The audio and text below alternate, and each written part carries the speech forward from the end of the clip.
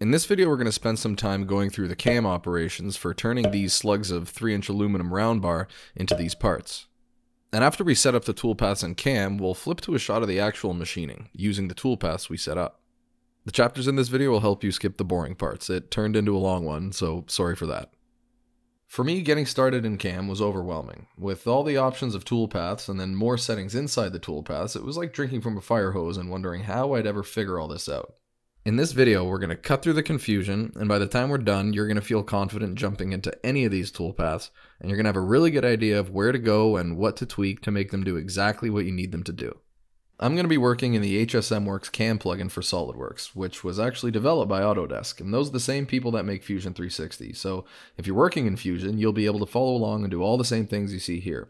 You'll notice that the HSMWorks plugin is pretty well identical to FusionCAM. All the clicks are the same, the names of the toolpaths are the same, the settings are the same. There's a few little nuances that might be different, and I'll try to point them out, but for all intents and purposes, FusionCAM and HSMWorks are virtually identical. So we designed this part, and we want to machine it out of a 3-inch slug of aluminum round bar. Because it's round and difficult to hold in a vise, we're going to hold it in a lathe chuck that's bolted to a square plate, and that square plate is real easy to hold in a vise. I've heard people say that all a machinist does is take a chunk of material and remove everything that isn't the part. Okay, that might be simplifying the machinist's job, but when you hear me say things like stock or machine stock, you can think of that as being everything that isn't the part. And everything that is the part we'll refer to as the model or just the part.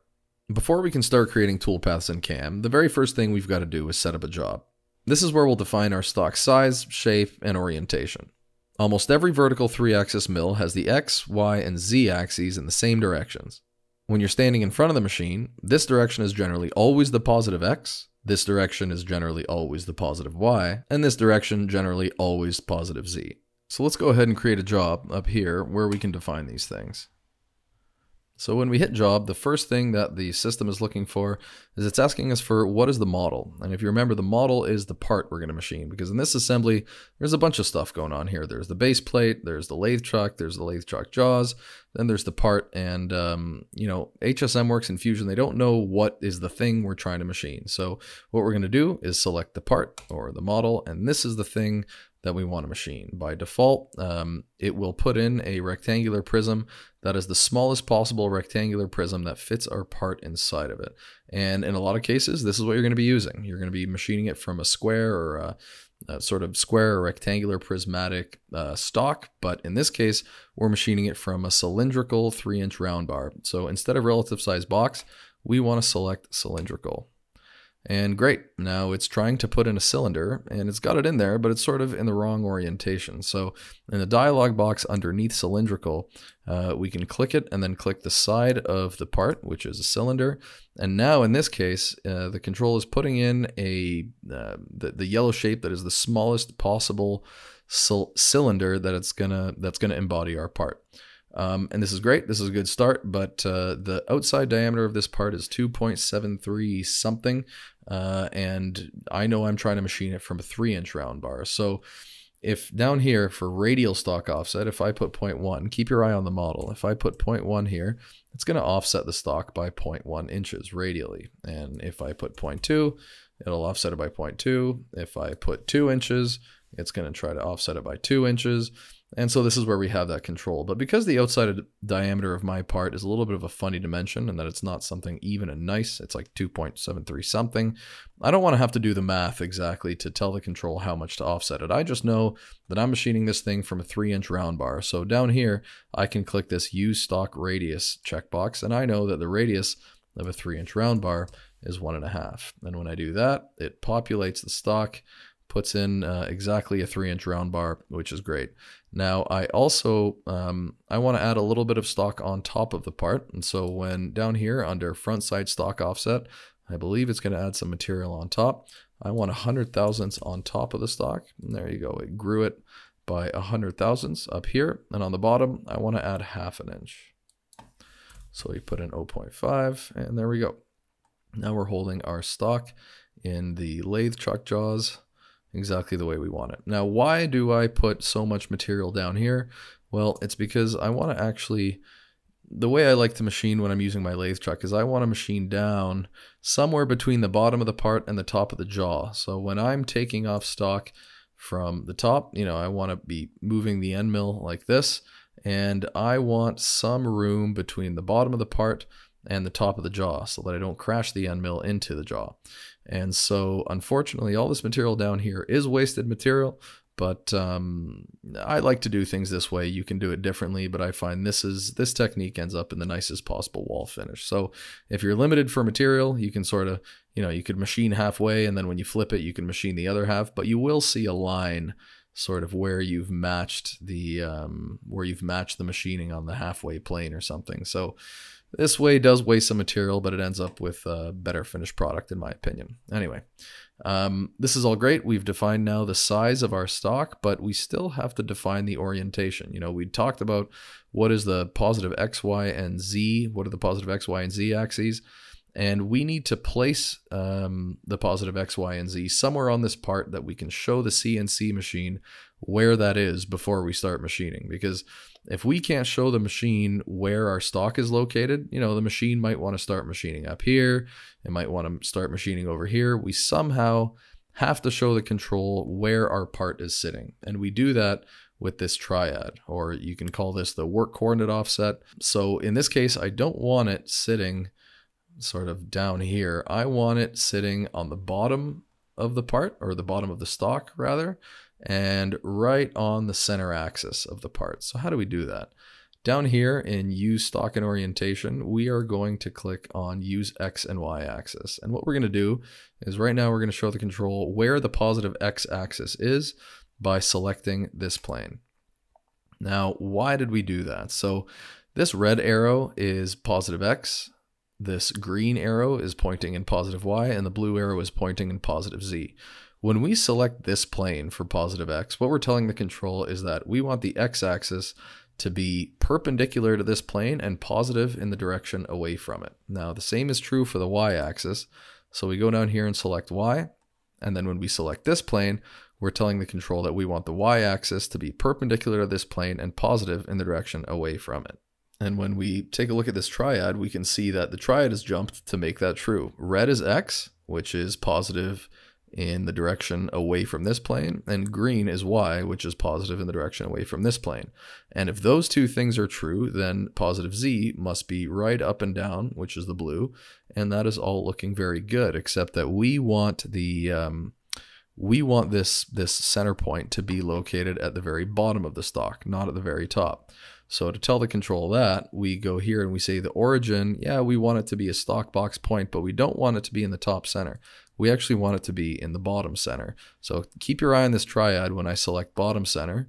We'll select it now, and you can see it just jumps right down, and it's sitting at the bottom of the stock, right in the very middle of the part, which is exactly what we want. So we are good on this job. We can select the check mark, and now we can move on and start creating toolpaths. Now, before we start machining, we've also got to show our mill CNC control where that origin or work coordinate offset is located in space. So the first thing we'll do is we'll find the Z plane. So, you know, we put the origin on the bottom surface of the part, and if we touch the top of the jaw that the stock is going to be sitting on, we'll show the machine where the work coordinate offset in the Z plane is, and then we can run a probing routine on the cylinder to find the X and Y zero, so right in the center axis of that slug of raw material, and we can show the control where that point is. So when we put all those things together, you know, we touch the top of the jaw, we get the Z. Then when we run the probing routine on the X and the Y, we find the center in X and Y, and set all those to 0 to show the control where that work coordinate offset is, so that it knows how to run all the toolpaths that we're about to program in CAM. Okay, great. So we set up our job, we put in our work coordinate offset, we showed our machine where that work coordinate offset was, and I don't know that I mentioned this explicitly, but if it isn't obvious yet, that the work coordinate offset is just the point on the machine where all the axes, X, Y, and Z, they all equal 0. So that's what we did by showing our machine where this point was. We probed surfaces and ended up showing it where everything equals 0. Okay, great. So now we're ready to start putting on some toolpaths to machine this thing. And this is where, for me anyway, it was a little bit like drinking from a fire hose, in that you have these toolpaths and these toolpaths to choose from. And it's like, my God, where do I start? How do I even begin to start doing what I want to do? And this, I think, is probably going to be the most important part of the video in clearing the fog of CAM and machining in general if you're just getting started. But toolpaths can be categorized into essentially two different categories. There's roughing or clearing, and then there's finishing. So the first thing you want to do when you start machining something is remove the maximum amount of material possible, get like the bulk shape. You can think of it essentially machining the part, but leaving like a 10,000th skin all around the part. And that's what a clearing operation does. Then you come in with a finishing toolpath and you just kind of kiss the surfaces to get a nicer surface finish and bring them to their final dimensions. And that's what you do. That's the strategy for every single part. You rough it or clear it, and then you go in and finish it. So if you're like me and mostly machine 2D parts, and a 2D part is any part that it just has to satisfy two things. All of the walls are vertical and all of the floors are flat or horizontal. So like this is a 2D part. That's an example of it. This is a 2D part here. All the floors are flat. All the walls are vertical everywhere on the part. You'll never find a wall that isn't vertical, and you'll never find a floor that isn't totally flat or horizontal. Same is true for this. This is a 2D part. All flat floors, all vertical walls. All flat floors, all vertical walls. Same here. All the walls are vertical. All the floors are flat. Okay, I think you get the point. Let's contrast that just quickly with 3D machine parts, where it's something like this. You have like wavy surfaces. Not all the walls are vertical. Not all the floors are flat. Here's another great example of a 3D part. Things are kind of waving here, so you'll need some 3D toolpaths to make this. But the concept is the same. You're going to come in and rough out as much material you can with a clearing toolpath or a roughing toolpath. Then you're going to come in and finish it with a finishing toolpath. And so if you're like me and machine mostly 2D parts, which are parts with the vertical walls and flat floors, you're going to need really only two toolpaths. And the clearing toolpath is going to be the 2D adaptive clearing toolpath. The finishing toolpath is going to be the 2D contour toolpath. We're going to use those in this video in machining this part. We're also going to drill some holes. So, in drilling, we're going to drill some holes. We're going to do some chamfering to like deburr these hard edges. But those are really easy toolpaths. The only two you really need to focus on are 2D adaptive clearing and 2D contour. 2D pocket, I've never used it. Facing, you can to clear up. Facing only clears off the top, like it decks off the top of your part to bring, to remove all the stock on top here. And you can use it. In this case, we're not going to. We're going to do the facing with the 2D adaptive clearing operation. 2D pocket, I've never used it. 2D slot, never used it. Thread, this is for thread milling. So like if you want to put some threads in here, which we're not going to do, but you'll need that tool path. You come in with a thread mill, it just does a helix up the hole until there's threads. That's all it does. So if you want to do that, that's something, there's lots of videos out there on how to use this thing. It does just one thing, very simply. Circular, don't use it, never used it. Bore, I've used it, but just really to experiment with it. I don't use bore. Trace, this is where, you can engrave something or have the center of your tool trace a sketch that you draw or some text maybe that you have. 2D chamfer, like I say, we're going to use this for deburring engrave. Don't worry about that one. This is kind of a rare one. So you really only need two toolpaths. And that, to me, when I realized that really cleared the fog, because if you're machining a 2D part, just remember, all you really need is the 2D adaptive toolpath and the 2D contour toolpath for finishing. Like, take a look at this part. It looks like a pretty complicated little part, and the fixturing was a little complicated, and it's actually two parts. There's the left side, kind of a mirror image, and I have a video on how I machine this part. I'll leave a link in the description if you're interested, but take a look at this. All I did was their adaptives and then their contours, and that's pretty much it. Like, let's do... Okay, there's this facing operation up here, but let's just not even select the facing operation. Let's just select the adaptives and the contours. Let's do a stock simulation. Okay, let's hit play. Let's speed it up a little bit. But so here's all the adaptive. It's clearing material, clearing material, clearing material. And then the contour just comes in and it kisses all the little edges and it brings this part to final size with a nice surface finish. So everything else, because I know, you see here, I didn't select everything, but everything else is like chamfering. So this is just deburring the part. This is taking off all the hard edges. And then there's drilling, spot drilling and drilling, which we're also going to do when we make that part. But these are all really, really easy. And here's some more adaptive and contour down here. I sort of don't remember why. Oh, it looks like these were for the holes. But you can see, like, all these are adaptives. These are adaptives. These are all the contours. And then you have just more adaptive and contours, and there's some chamfering, some other things, but look at all this. It's all just adaptive and contouring. So if you can't tell already, this is what I really wanted to drill home in this video, because that is all you really need to machine, like if you're like me, 95% of your parts. Anything that's 2D, that's all you need to machine. And we're not going to do 3D milling, but the same is true for 3D milling. These two here, and they even separate it in 3D milling. These two here are clearing toolpaths. I've never used pocket clearing. I've only ever used adaptive clearing. And then here are finishing toolpaths. These are all those like fun toolpaths you see machines running at trade shows or on Instagram or something. And they only remove the final 5 to 10% material left after roughing. There are only this many of them because nobody's figured out how to write an algorithm that'll generate the perfect toolpath for every geometry. But that's only true for 3D milling. For parts with flat floors and vertical walls, we have figured out what the perfect toolpaths are, and they're toolpaths like the 2D adaptive clearing and 2D adaptive contour toolpaths that we're going to be using. But that's kind of what separates a great programmer from somebody like me. These are people who know exactly which toolpath to use for which geometries, how to contain them, and they are able to bring a part to its final dimensions with the best possible surface finish. Okay, that's enough rambling.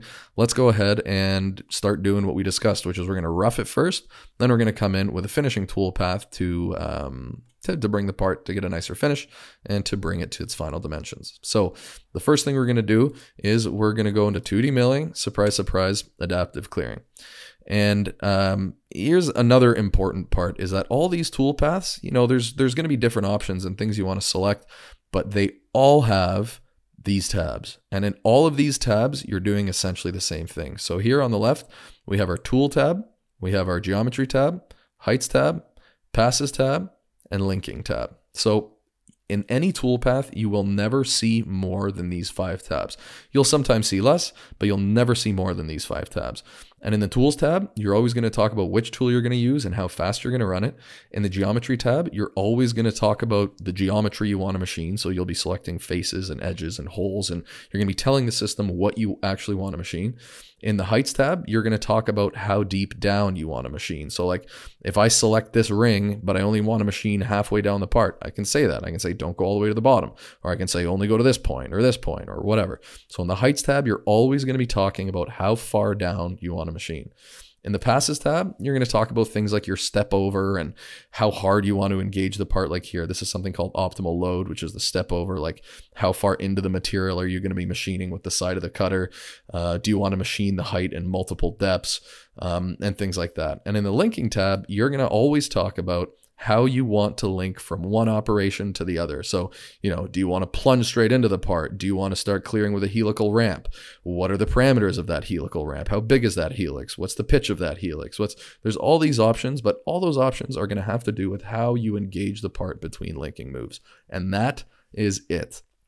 Might seem like a lot, but it really isn't. You're going to see the way we start doing these toolpaths, we're going to jump in, we're going to just select something and then jump out and see what we get. And we're going to look at what we get, see if we like it or don't. And then we can always jump back in and start editing and tweaking little things until we're happy.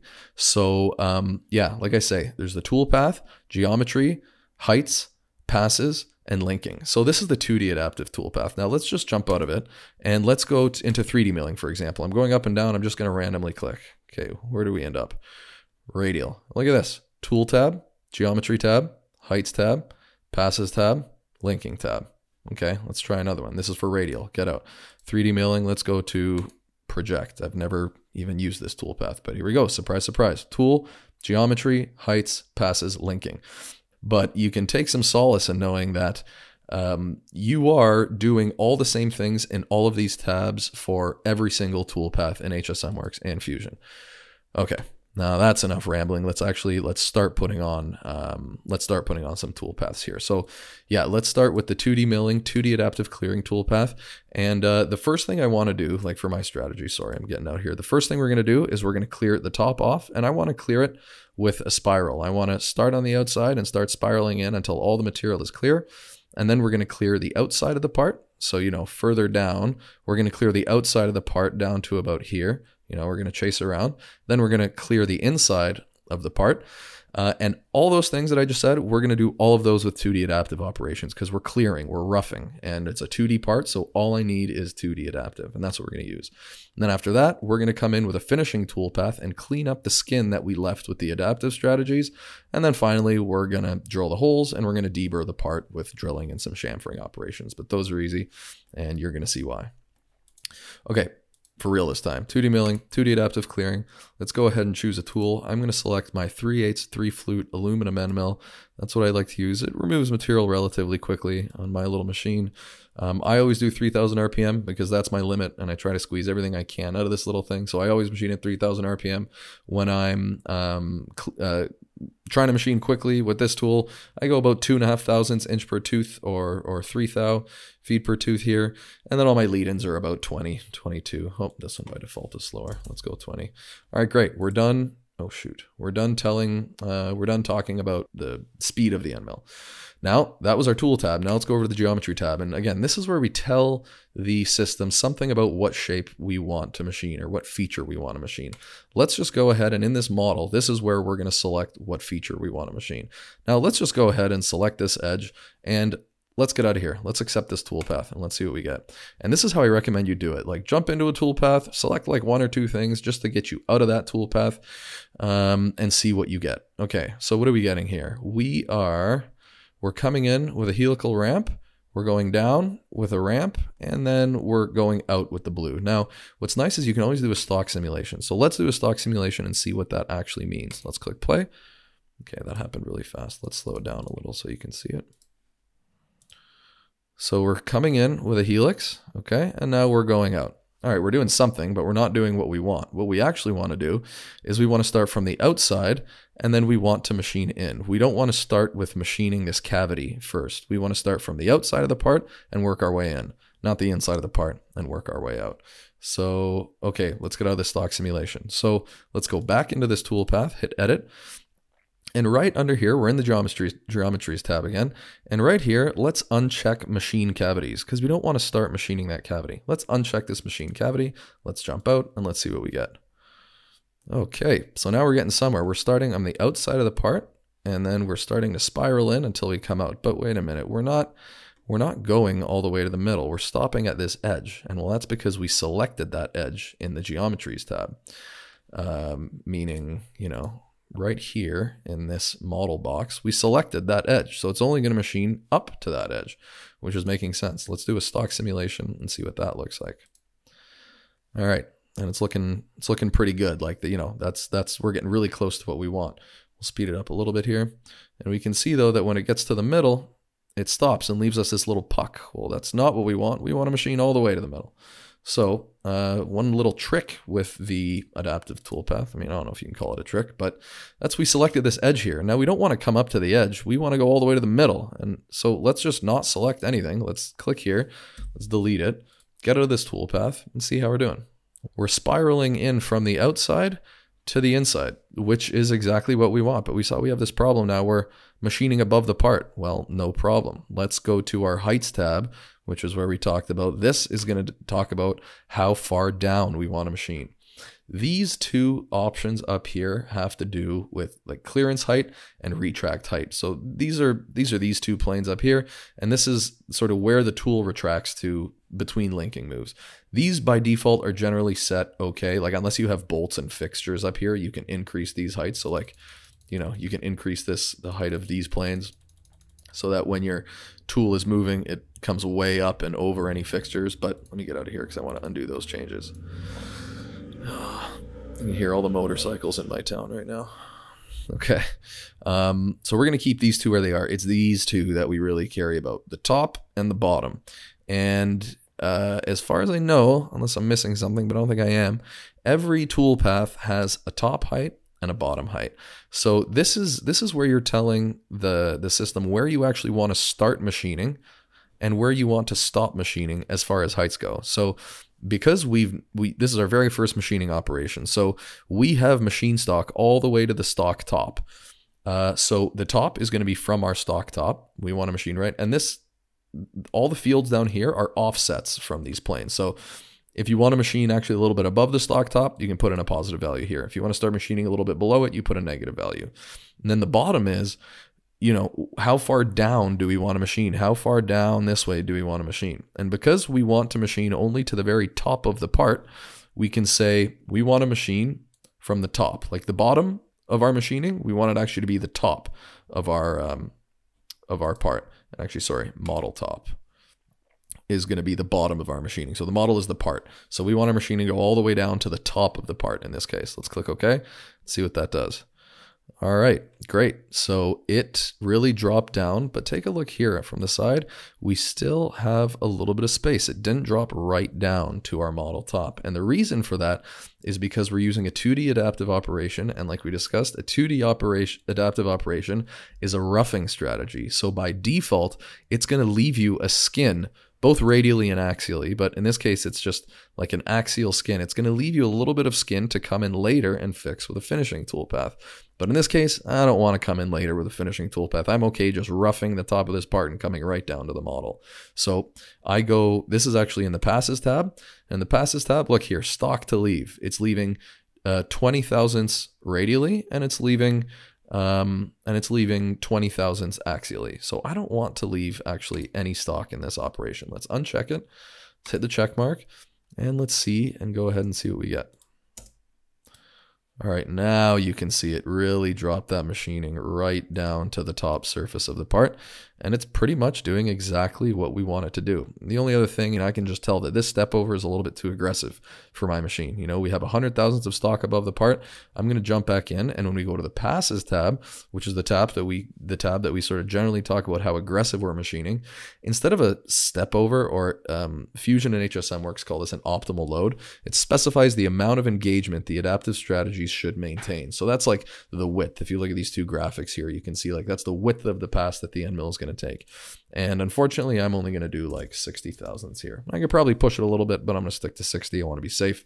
I don't want to mess anything up. I'm just shooting for success here. And now you can tell, look, we have a finer spiral. Well, great. It looks like we are getting exactly what we want. Let's do a quick stock simulation to make sure that we are, in fact, getting what we want. And great. There you go. We can speed it up a little, but it's essentially spiraling all the way in. We can see these little black lines, which show us, yeah, we're going right down to the top of our part. And yeah, there's the bore in the middle, but we are just machining off this skin. Okay, I'm happy with that. Let's go over to the machine and see what this looks like on the mill. Even pay attention to the entry position. Like every single little thing that we programmed in CAM is exactly what we get on the mill. Okay, great. So we've machined all the stock off the top, and now we want to come in and remove the material beside the part. So sort of all along the perimeter of the part. And again, we're going to do that with 2D milling, 2D adaptive clearing. And what is nice is if you're creating another 2D adaptive operation, it keeps the tool from the last operation, and it keeps all the feeds and the speeds from the last operation, which we're going to keep the same. So we're going to go ahead and move on to the geometries tab now. Now we want to come in and machine from the outside in. So we're going to uncheck machine cavities. We don't want to sort of start with a cavity. You can see the difference here in machine cavities. On the left, you're spiraling in and clearing out, and on the right, you're not spiraling in, you're just engaging from the outside of the part and working your way in. So that's what we want to do. So we're going to uncheck machine cavities to kind of confirm that condition. So we uncheck machine cavities. Now we go here, we go ahead and select this edge, and let's just accept the toolpath and see what we get. All right, and it looks like we are doing the kind of thing we want. We're coming in from the outside, clearing material, and then we're leaving. But I want to go in, okay, clear problem. We're obviously not machining down far enough. We want to machine, in this case, a little bit past the bottom. So we got to change that in our heights tab. And then I also see here, I'm taking all of that stock with one step over. So I want to go, let's jump back into the toolpath.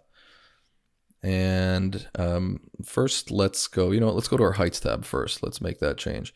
This time, we want to machine past the bottom of this surface. So back down here for our top and bottom, this is where we're going to tell the machine again where the top of our machining starts and where the bottom of the machining is. And this time, we're not going to machine from the stock top, because in the previous operation, we removed the stock. There's nothing there to remove. So we might as well go ahead and start from the model top. Then for the bottom, I want to say from model bottom. And now you see it goes right down to the model bottom, but I actually want to machine a little bit past it. I'm going to machine 50 thousandths past, which is just, so we want to go 50 thousandths lower. So we have to put a negative sign. So we put minus 50 thousandths. And when we get out, you see this tab, it jumps down. So we're going to machine from this point, and we're going to machine all the way down. So let's get out of the toolpath and see what we get. Awesome. Okay. We can see it move down. But now, like I say, I want to make sure my step over is right. I think I'm taking too big of a step over here. And I don't think I want to come right down to the bottom of the part and start machining. I think I want to take this in 2 different steps. I want to come down to about the halfway point. Then I want to machine around the part. Then I want to drop down and take a second pass. So sort of do the machining in 2 height steps. One about halfway, and then one all the way to the bottom. So let's first to make sure that let's go to our passes tab to make sure we're not taking too much material. And here we go. By default, this operation with this tool goes to 150 thousandths radial step over or optimal load. I'm going to change this to 50 thousandths. It was 60 last time, but we were only removing 100 thou, so 0.1 depth. Now we're removing a little more, so I'll go a little bit easier here. And you know what? Let's just jump out of that and see what we get. Okay, you can see it's taking passes now. It's sort of ramping in. It's not doing it all in one shot, which is great. That's what we want. But we also want to machine this thing in multiple depths. We don't want to machine it just in one single depth. So we haven't done this yet, but let's jump into adaptive. And in the passes tab, where we talk about sort of how aggressively we are machining, we defined our optimal load here. Now we want to say we want to use multiple depths to clear the part. So now we have to tell the program a little bit about, how finely do we want to remove material. I want to go, I'll do 0.4. So my maximum depth is going to be 0.4. And then that's as hard as I want to machine for depth. So here we go. Let's see what we get. Okay. Now we get sort of two machining paths, one here and one a little bit lower. Now this is pretty close to what we want, but looking at this, to me, this distance looks a lot bigger than this distance. And what's happening here is HSMWorks and Fusion, they're saying, okay, well, you told me 0.4. So what it's doing is it's machining down 0.4 inches. And then for the second one, it just machines whatever is left, right? But in my case, I'd like to use even step downs. I want it to sort of cut this thing in half instead of do 0.4 with one and then less than 0.4 with the other one.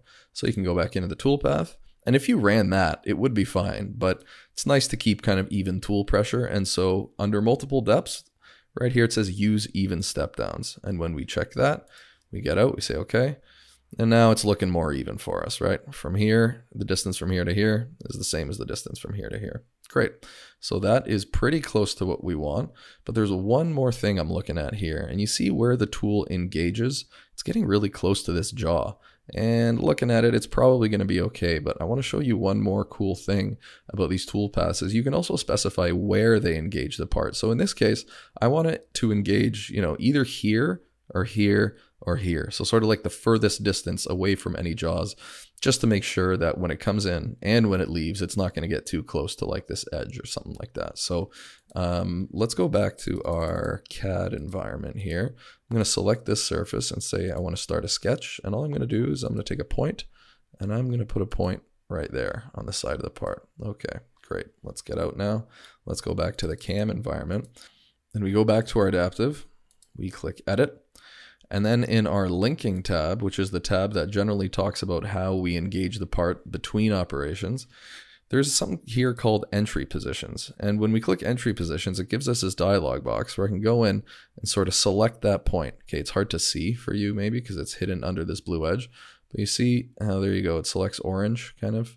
I can select that point, and then that 0.1 in my sketch number 4 appears down here. I'll accept the toolpath. And then take a look at what it does. Everything is the same about the toolpath except the entry positions, which is really nice. And now let's run a stock simulation and sort of see what that gives us. And if I select both of the toolpaths in my tree and then select stock simulation, it'll give me a simulation for both of them. So let's hit play. All right, great. We've already seen that. So let's speed that. Okay. I jumped a little too fast there, but great. Here we go. We can see this is a stock simulation from our first 2 toolpaths. And the second toolpath here, look at these facets. See how there's like kind of these edges? Well, pay attention to this when we're machining, when we flip to a shot of the machining, because a 2D adaptive strategy is not a finishing strategy. So it doesn't really focus its attention on nice wall finishes. That's why we're going to come back in with the contour operation and clean these up. But as we can see here, by default, it's left us a little bit of skin to clean up later with a finishing toolpath. So this is all looking pretty good. Let's get out of the stock simulation, and I'm just going to go back into this adaptive, and I'm going to go to the stock to leave. We saw that radially, so when I say radially, that's like material beside the cutter. When I say axially, I mean material under the cutter or under the end mill. So when we go to our passes tab where our stock to leave settings are, I do really like that it's leaving us radial stock because I want to come back in and clean up material beside the cutter with the 2D contour operation. But in the heights tab here, we told it to machine 50 thousandths past the bottom. So if here we leave 20 thousandths of axial stock, it's only going to machine 30, which is not what I want. So I want to change this one to 0, and this one at 20 is fine, but I like to leave 10 thousandths of stock. Just a personal preference thing. We'll hit OK.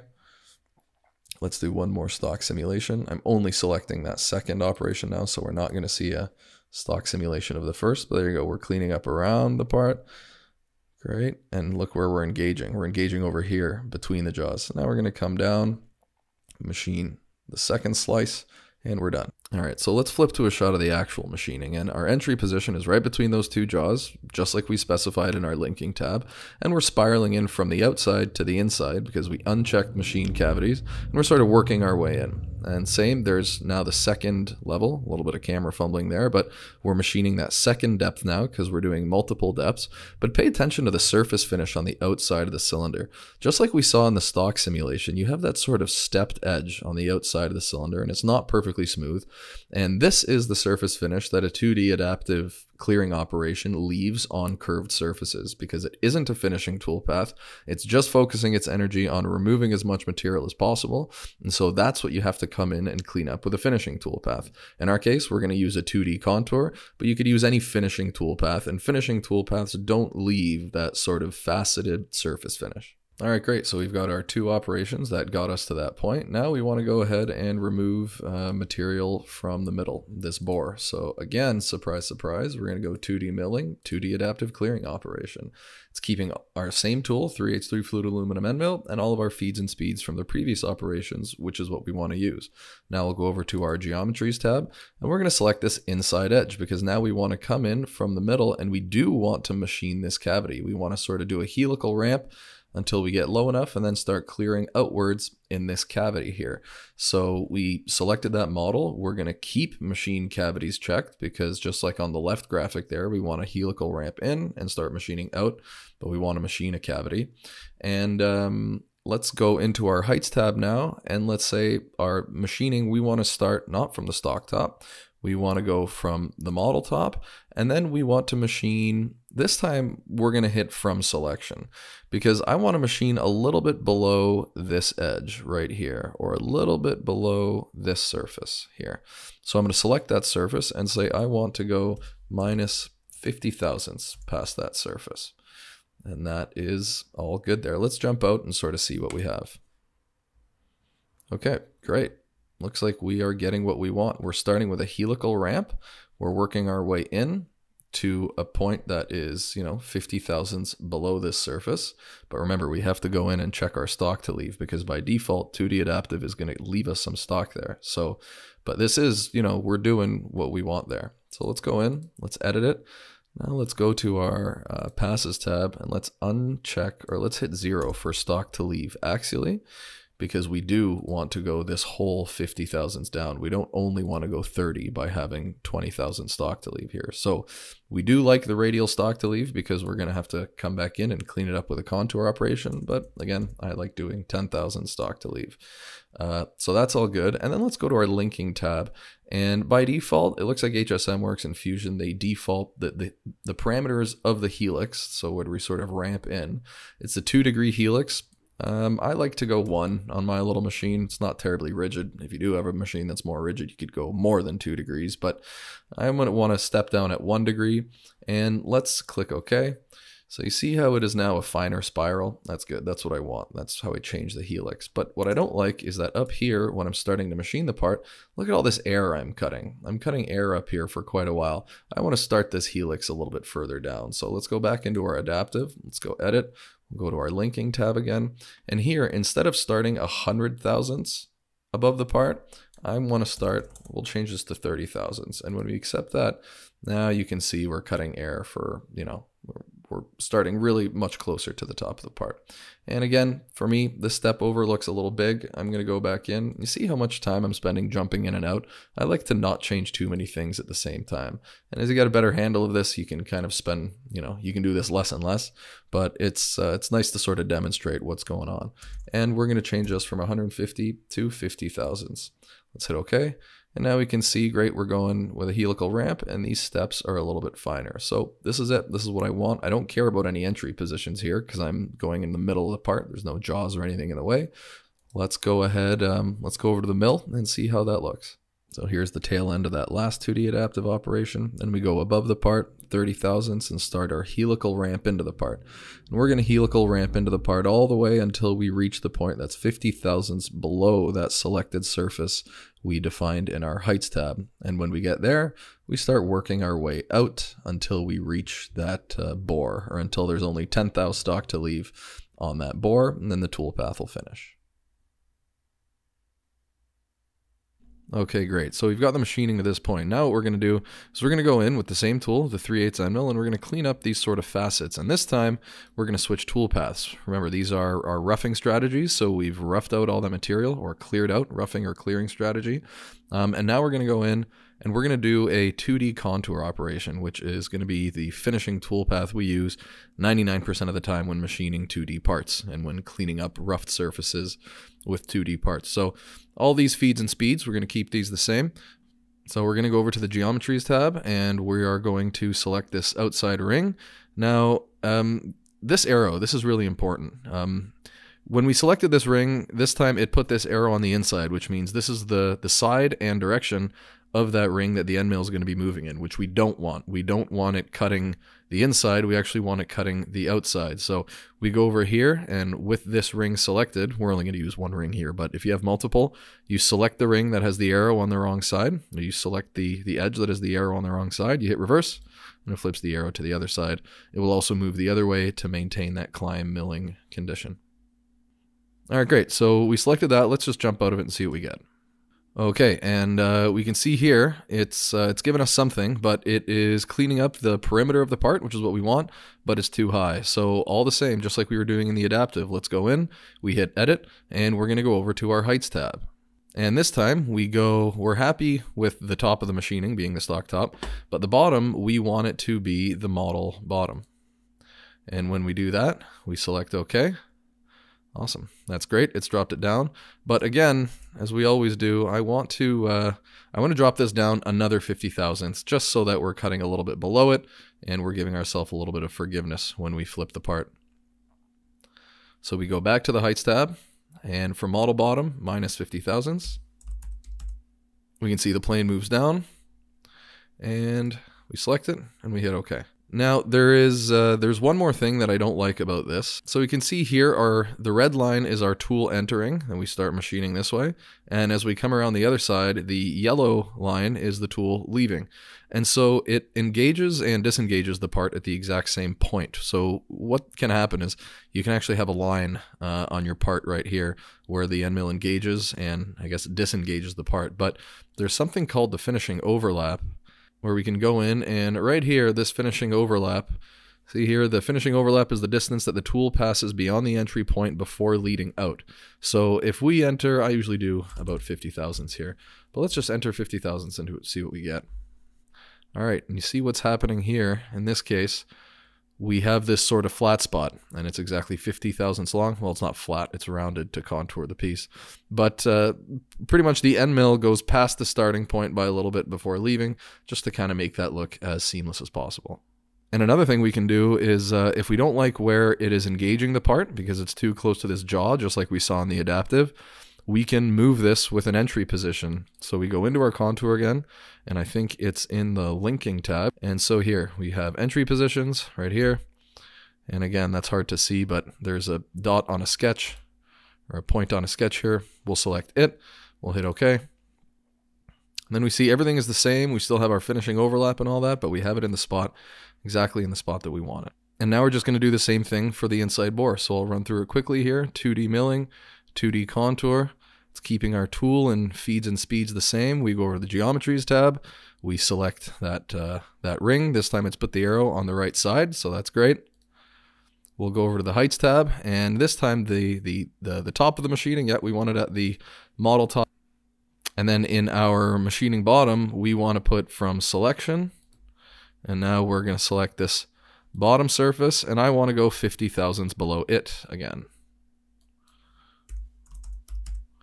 50 thousandths. All right, and without getting out of it, let's go over to the passes tab, and let's put in our finishing overlap. Now that we know what we're doing, we know what this is going to do. Oh, no, we want 50 thousandths again. Let's click OK and see what we get. All right, great. So we have our sort of where we come in and where we exit. There's our finishing overlap, and it is below the surface. We can see if we take a section, we are 50 thousandths below the surface, which is great. That's exactly what we want. So let's go over to the stock simulation, see what we get.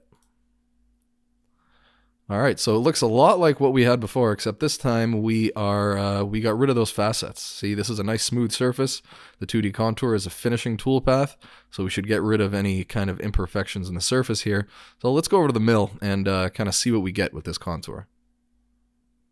So the end mill starts engaging a part between the jaws on the left side of the piece, like we specified, and look, it's machining away those surface imperfections, those facets. We'll have a better look as it comes around here.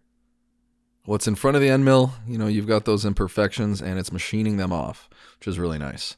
We'll go straight into the second 2D contour operation, which starts on the right side, sort of on the inside of the part, comes all the way around to our 50 thou finishing overlap and leaves. So we're almost done with this side. All we've got left to do is, like we said, we want to deburr those edges and we need to put in these holes. And to put in the holes, we're actually going to use a chamfer mill. So we're going to use the same tool to do both of those things. Now let's start with the deburring. What we're going to do is we're going to go 2D milling. This time we're going to do the 2D chamfer operation. This is something we haven't used yet. We're going to have to switch tools. So we go to our tool library, and then I select my tool number 3, which is a 3/8 2-flute 45-degree chamfer mill, or a 90-degree chamfer mill, however you want to look at it. But it looks like this. So we're going to select it. For feeds and speeds, now we're cutting a little slower because this is a 2-flute, but I'm going 1.5 thousandths per inch. And we're going to go over to the Geometries tab now, and we're going to select our 2 edges. Again, we have this arrow. It's on the wrong side, so I'm going to reverse it here. And then I'm going to select the inside ring, and this time the arrow happens to be on the right side. But again, by selecting the ring and hitting reverse, you always have control independently of the arrows that you want to reverse on each ring. All right, I'm just pausing the video quickly here because as I'm editing this, I'm noticing I haven't explained something. Here you can see we selected 2 rings in the same chamfer feature, but prior to this, in both adaptives and both contours, we did the outside of the ring in an adaptive strategy, then we entered a new adaptive strategy to do the inside, and the same is true for the 2 contour paths after that. We have a contour for the outside, then we have a contour for the inside. So why, in this case, are we putting both chamfers in the same chamfering operation? Well, the answer to that is that generally speaking, when the heights of your features are different, they need to be in different tool paths. So when we were doing our adaptives and contours for the outside and inside of the ring, we wanted to machine to different heights. So we actually had to separate them into different tool paths. But here, because we're chamfering kind of edges on the same surface, we can keep them both within the same tool path. All right, in the heights tab, I find the chamfer tool does a really good job of selecting all the right heights for anything I want to chamfer. So with chamfering, I really never mess with the heights tab. This all looks good. And then here in the passes tab, what I should have done is I really only mess with 2 things here. This is the size of the chamfer. So this we're going to do at 20 thousandths, maybe 25 thousandths. And here you'll see in the video of the actual machining, I forgot to change this. Now, what is this? This is the chamfer tip offset, and this is how far below the chamfer surface the tip sort of sits. And a chamfering tool, especially on a machine with low RPM, will always work best when you put that tip as far down below that chamfer surface as you can, because the tool is sort of moving at a faster speed. I hope that makes sense. But and you know what? I'll show you, because I actually in the video I forget to do it. So let's just accept this. We take a look at our chamfering operations, and again, everything looks good, but we have these entry points that there's no finishing overlap. And that's true for both the inside and the outside. So let's go in and change the finishing overlap, which, you know, we saw the finishing overlap in the 2D contour operation, but it also exists inside the chamfer operation, and it's right here. And for this, I also like to put 50 thousandths. Let's click OK. And you can see now it's added that little bit of overlap, both on the outside ring and on the inside ring. All right, let's jump over to the mill and see what this ends up looking like. The machine's going to start putting a chamfer on the inside ring and then move to the outside. But remember a moment ago where we said that I forgot to increase the chamfer tip offset? Well, take a look at how close the tip of this chamfer tool is to the very top surface. Now, it's leaving kind of fuzzy burrs around the edge, and that's why. So we're going to make that correction in HSMWorks where we can drop that tip down, and you're going to see that those burrs are going to go away. Let's go ahead and fix that sort of chamfer tip offset that we missed the first time. Let's edit this. And this time, instead of having the tip of the chamfer be only 40 thousandths, I'm going to have it be a full 100 thousandths below the surface. With that change done, let's go over to the mill and kind of take a look and see what's different. See how much further down below the top surface the tip of the tool is sitting? That's the consequence of increasing that chamfer tip offset. All right, with those chamfers in, let's go ahead and spot our holes. Now, I don't use very good drills. If you've got a nice drill, you probably, I mean, you don't really have to spot, especially in aluminum. You don't have to spot drill. They're really super straight and high quality tools. But in my case, I use some pretty cheap and dirty Canadian Tire or Harbor Freight style drills that none of them are straight. You can go through the whole pack and you won't find a straight drill bit. So what I like to do is use this same chamfer tool, this 90-degree 3/8 chamfer tool, to do a little bit of spot drilling. So the way we do that, we go to drilling, drill. Okay, great. I've got my tool number 3, which is my chamfer tool selected. That's great. That's what I want. Pay close attention in your feeds and speeds here, your plunge speed. This is really important. I like to plunge a drill at around 10 inches per minute, especially when I'm just spotting. We'll select our holes here. We go over the Geometries tab to select the holes. Now remember, we're just spotting. I don't really want to do any drilling here. I just want to touch the surface to put a nice kind of divot in all 3 of these positions. So we'll go over to the Heights tab. And here, we want to start the machining at the whole top. I like to put the model top because it's what I'm used to, but the whole top is the same. This is kind of just a mental thing for me. And for the whole bottom, I'm also going to select the model top, but this time I want to go 50 thousandths past it. So let's click OK. And here we get this warning that's telling us we're not using a drill for a drilling operation. And that's true. We're using our 45-degree chamfer mill. But in this case, we want that. It's all right. So we select yes. Let's go over to the machine and see what it looks like. We come down and machine those 3 spot faces, which are all at 50 thousandths depth, just like we specified in the Heights tab. The spot drills are in. Now you've got to go in with a real drill and actually drill these holes all the way through. So we go back to drilling. We're going to go drill, and this time we're going to change our tool from the chamfer mill, and we're going to select the actual drill, which I always keep as my tool number 8. We're going to select it, and then here, again, pay attention to your plunge speed. See, 40 inches per minute. I should change the defaults because I like to plunge at 10 inches per minute. We're going to go over to the Geometries tab where we can select our holes, and in the same way, we're going to select all 3. And then this time in the Heights tab, I want the top to be from the hole top or the model top. It's all the same. I like to select model top. Then for the whole bottom, we're going to select from the model bottom. But something worth noting here is you see that blue ring? That's kind of where the shoulder of the drill is going to come to. And I want that to go through the bottom, actually. I don't want it to stop where the tip exits the bottom, which by default, HSMWorks is controlling the position of the tip of the bottom of the drill. And because we want to bring the whole width of the drill to the bottom, when you select drill tip breakthrough bottom, keep your eye on that blue kind of circle contour. When I click drill tip breakthrough bottom, it moves down, the tip moves down so that the tip penetrates the bottom until just the shoulder's kind of exposing itself from the bottom of the part. But just to be safe, I want to go a little bit deeper here. And so that's what we're going to do is this breakthrough depth. We're going to add, I don't know, let's add another 100 thousandths or so. And when we do that, you can see both the shoulder of the drill and the tip break through the bottom, which is exactly what we want. Now, one more thing in the Passes tab, instead of doing drilling rapid out, I like doing deep drilling full retract because this gives you the ability to peck drill, and every time the drill retracts, it retracts up above the top surface.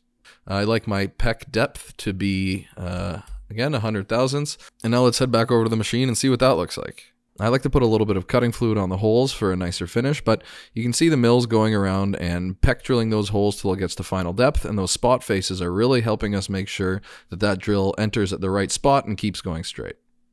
So for this operation, we're done. There's no more material we can remove from this side, so let's go ahead and flip the part around to finish the other side. Before we can start adding toolpaths, we've got to create another job because we've changed the orientation of the part. The Z-axis is now pointing the complete opposite direction, and we've got lots of stock to machine off the top, which last time was the bottom. We define all those things again like we did the first time we created the job, and we can start adding our toolpaths. And this is where I'm sort of going to stop going step by step, because we're not doing anything new on this side. We're going to put in an adaptive operation to clear off the top, just like we did the first time. Then we're going to run another 2D adaptive clearing operation with a helical entry to clear out the bore, just like we did the first time. Then finish by cleaning up the inside walls with a 2D contour operation, just like we did the first time. The only thing I want to show here that's a little different is the geometry tab of the 2D adaptive and contour operations. This time we've got these semicircular holes on this edge, so we can't select just the circular part of the geometry without selecting the holes too. Well, the good news is that you can select sketches instead of edges in the Geometries tab. So I made this sketch of a circle that has the same diameter as the bore, and we select it instead of the edge. Everything else is the same. Let's go over to the mill and take a look at those last three toolpaths. We start with the first 2D adaptive operation, clearing off all the stock from the top in multiple depths, just like we did the first time. So we're running the same toolpath, but we're running it twice at different machining depths, and this is really just because my little machine can't handle having to remove it all in one depth. Then we come in and rough the material out of the bore with another 2D adaptive operation. The end mill ramps into the aluminum before it starts sort of spiraling out to that circular sketch we selected in the Geometry tab. Then we go straight into the 2D contour operation, which again cleans up those facets and imperfections that we left with the adaptive operation. And that's it, the part's done. This video has run longer than I was aiming for, so if you're still with me, I hope it was helpful. If you're just getting started, I hope I helped clear some of the fog of all this CAM and toolpath stuff. The key takeaways I wish I knew when I got started were knowing that all the tabs in every single HSMWorks and FusionCAM toolpath are the same. They're always the speeds, geometries, heights, passes, and linking tabs. There's never more tabs in any given toolpath, and they're always used for the same things. That, paired with knowing that I only needed two main toolpaths, the 2D adaptive and 2D contour toolpaths, to machine 99% of my parts, really boosted my confidence and understanding in being able to program and machine all kinds of stuff. And the goal of this video was to try to give you the same confidence, so I hope I've been able to do that. Have a good one, guys. See you in the next one.